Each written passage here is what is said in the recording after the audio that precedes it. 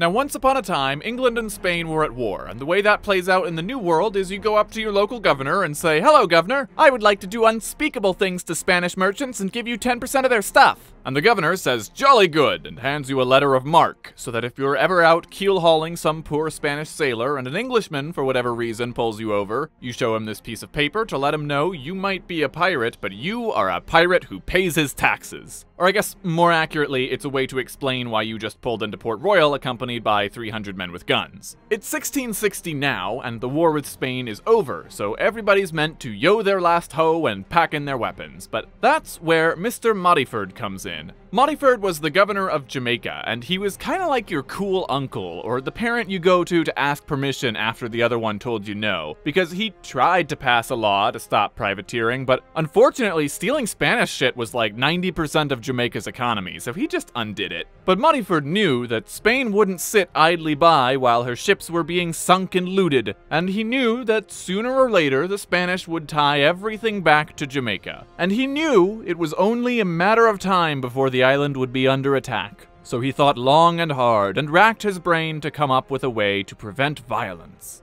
And he came up with overwhelming violence, which is how it came to be that he passed a letter of marque to one Henry Morgan and told him to run buck wild.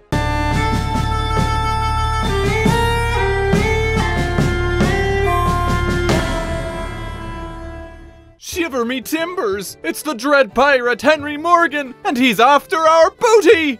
That's right, I'm coming to get your booty and make terrible puns while I blow you to kingdom come and dance on your ashes. Quickly, deploy anti-pirate measures! What the? You've been in Canada this whole time? He thinks we're in Canada? Haha! Now that we are protected by NordVPN, our IP has been rerouted, and there's not a thing these scallywags can do to touch us. We can be anywhere around the world! By the devil, they're in Japan! We'll never be able to catch them at this rate. Dandy, dandy, dandy, dandy, dandy, dandy, dandy. Hark! From whence did these wandering players appear? Oh, that's the best part! If you change your IP with NordVPN, you get to watch shows that are region blocked in your country. New Amsterdam 99, anyone? What about the other forts in our humble city? How shall we protect them? Surely we shall bankrupt all of Spain if we give them all NordVPN. Not at all! For just the price of a cup of coffee, we can connect up to 6 devices with a single account. Don't miss out on this discount. Go to nordvpn.com/JackRackham and unlock the true value of your streaming services today. A buck wild at sea, anyway, not to go wantonly attacking civilian towns, but, says Morgan, look at it this way. I loot a Spanish ship.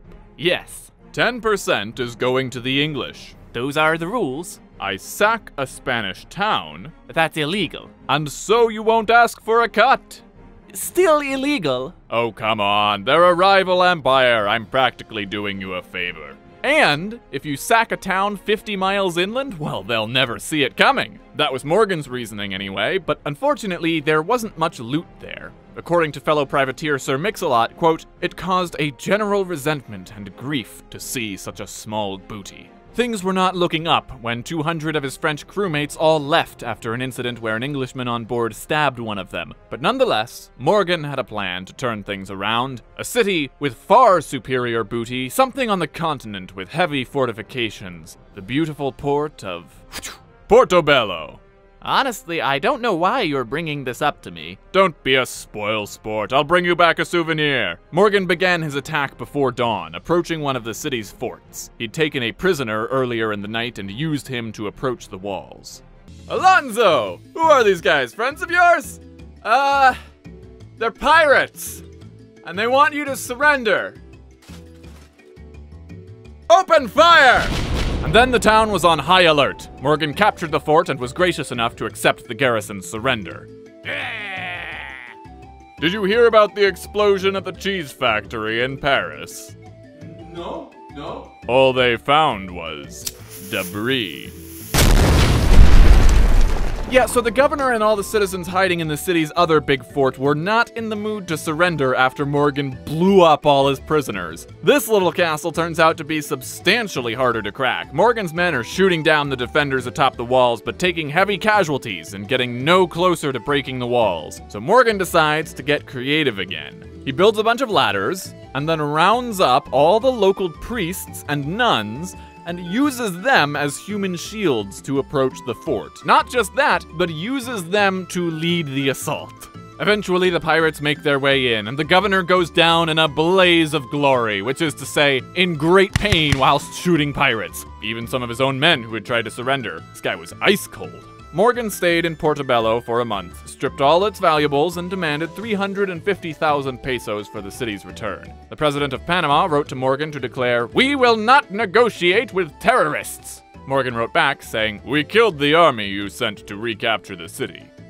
How about 100,000 pesos? He and Morgan must have really become good pen pals over his month in Portobello, because the president of Panama also wrote to say, "Oh, Captain Morgan, you're such a brilliant commander. Won't you send me a token of how you took the city? Humiliation kink, not really my thing, but here you go, knock yourself out." And he sent him a small pistol with a handful of bullets and a note that said, "Keep it in your mansion. I'll be sacking you next year. I mean your city.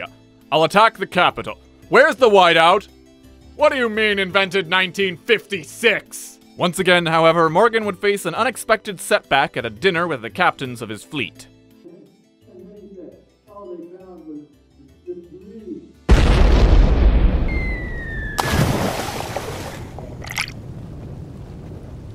It was an unfortunate accident that killed half his captains and most of his crew, but he decided to put that setback behind him by attacking Venezuela. He raided Lake Maracaibo, actually a bay, and was having a jolly time pulling refugee Spaniards from the jungle and viciously torturing them to uncover their buried treasure, yar! But shock and horror, a Spanish fleet came and blocked the exit to the bay. The Spanish captain Espinosa had been tasked with eradicating piracy, so he told Morgan, "Ha! The only way you leave this bay alive is if you put down the things you just stole, at which point we'll wish you a safe and happy journey back to Jamaica." And Morgan says, "I'd rather die." "Sir, they don't appear to be firing." "Oh, I guess he really would rather die." "Sir, we've just received another message from the pirates." "And the first man said, the captain's gone." "Gone? Where did he go?" "All over the place." "There's still the fort! You'll never get past!" "Then tell them we shall fight our way through." And then everyone in the fort panicked as Morgan's rowboats came ashore, and they pointed all of their guns towards land, while the empty pirate ships floated out with the tide. Then the crew popped up, dropped their sails, and boogied out. Morgan would have just one last great adventure in his career when he finally made good on his promise to the president of Panama. Modyford had originally retracted Morgan's letter of marque for all of his illegal shenanigans until the Spanish started hitting him back with their own privateers, at which point Modyford replied, "Hey Morgan, why don't you go for a walk?" Morgan was now at his most powerful, with 30 ships and 2,000 men under his command. On his way to Panama, he seized control of a fort at the mouth of the Chagres River, rode up in canoes, and handily defeated several ambushes laid by the Panamanian governor. Morgan continues to prove himself a more clever commander than you would expect of the delinquent son of a Welsh farmhand, luring in the Spanish cavalry and utterly defeating their army. The governor hatches a new plan of his own, one unorthodox enough to throw even Morgan off guard. He rounds up all of the oxen in town and releases them onto the battlefield, and once frightened by the gunfire, they stampede and create utter chaos. Unfortunately, they stampeded into the Spanish army. So the governor knows only one thing that can stop Morgan from getting his plunder. "Men, commence raiding and pillaging."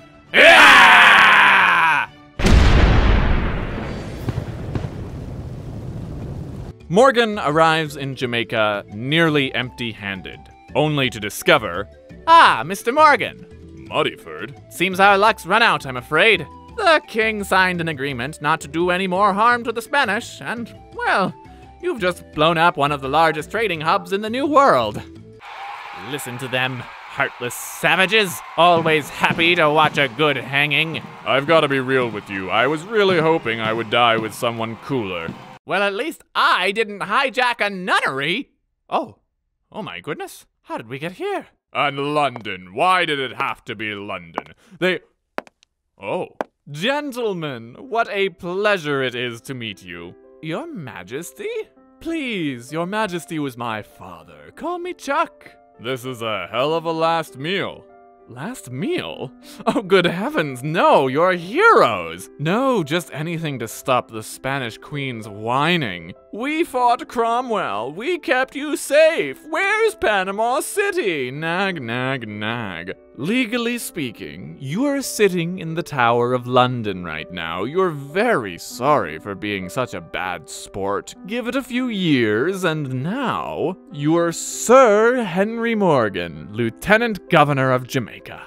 I kid you not, the man was arrested, taken to England, probably never put in jail, knighted by the king, and sent back to Jamaica as the deputy governor. He never got on well with the other officials, being a former pirate and all. That, and he was still investing in other pirates. He couldn't give out letters of marque, so he directed all of his privateer friends to Tortuga to go attack the Spanish on France's payroll. But eventually, one of the former governors paid £50,000 to the king and got Sir Morgan fired. But by then, Morgan was around 50, so rather than return to the sea and embark on more raids to force nuns to do his dirty work at the point of a gun, he embraced the life of an English gentleman and raided the hills of Jamaica to capture the descendants of escaped slaves and force them to do his dirty work at the point of a gun.